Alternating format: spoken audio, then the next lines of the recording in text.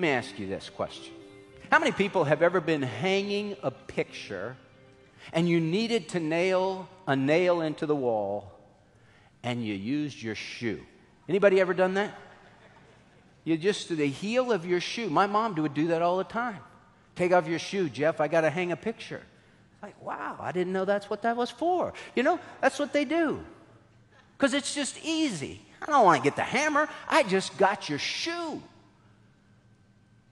Can you imagine going to a construction site, first day on the job? Guys got their belts, a big hammer. You got your shoe.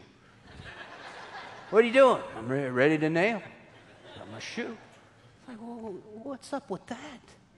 See, if you're going through life and God made you to be a shoe, not a hammer, then don't be hammering nails. Hit the dance floor. Do something that this shoe was intended to do. You say, well, Jeff, how can I figure that out? Okay, let me give you 3 ways where you can figure out, like Jeremiah heard from God, where you can hear from God what you're supposed to do. Number 1, God's will is revealed by diligently seeking Him.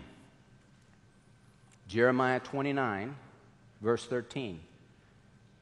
And you will seek me and find me when you search for me with all your heart. What a wonderful promise from God. And you will seek me and find me when you search for me with all your heart. If you will diligently seek after God, if you will diligently call upon the Lord, if you will diligently spend time in His Word, God promises you'll find me. You'll find me. It's not a needle in the haystack. I'm not playing the shell game, but I am trying to weed out those who aren't serious. It's for those who diligently seek me. God says you'll find me. And if you find God, you'll find what He wants you to do. Secondly, God's will is revealed by humbly submitting to Him. John 7:17 is a great verse. It's a principle, a great principle found that helps people understand, what does God want for me? Jesus said, if any man is willing to do His will, he shall know of the teaching whether it is of God.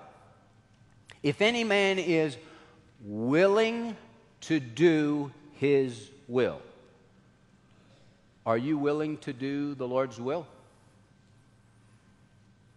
You know why God doesn't reveal to lots of people when they are faced with a challenge, faced with an issue? Okay, I have a job over here, or a job in this city, or a job in that city. I can do this or I can do that. I can go to this school or I can go to that school. And I can marry this person, or I can hopefully wait for somebody better. They have these choices, and they pray, God, you show me what you want me to do.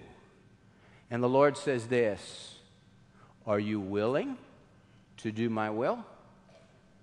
Or do you just want me to rubber stamp your will? Is your mind already made up? Or have you already decided what you're going to do, and you just bring it before me and you want me to rubber stamp your will? Because God says, I don't own a rubber stamp. I'm not going to rubber stamp your will. If you're willing to do my will, then I'll reveal it to you. Because if you're not willing to do it, what's the point? I mean, you think about that from God's perspective. God is going to give us all this knowledge of what He wants us to do, and then what we decide if we want to do it or not. So the Lord knows everything. He knows if you're not going to do it, I'm not going to tell you what it is. What's the point? You're going to do whatever you want to do anyway. But if any man is willing to do His will, he shall know of the teaching whether it is of God. Jesus said, not my will, but thine be done. And He humbly submitted to the Father's will.